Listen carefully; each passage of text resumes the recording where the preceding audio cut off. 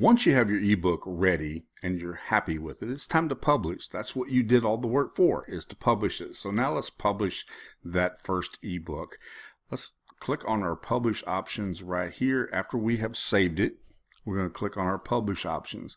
And the first option here is PDF. That's going to save it as an ebook. That way you can use that as a lead magnet. You can use it as a giveaway. There's all kinds of things you can do with it in a PDF format. So let's click on PDF there and let's export this.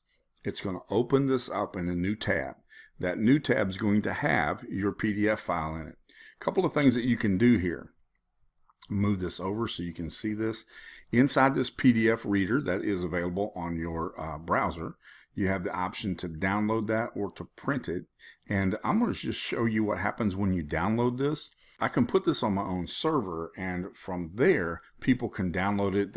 I can put it behind a mail gate. All kinds of stuff I can do with it because I now have complete control over that file. I've got the PDF file, not just a link, and so I can create a link by putting it on my own server.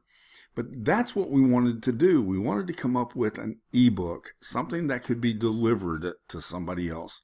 Great way to do that.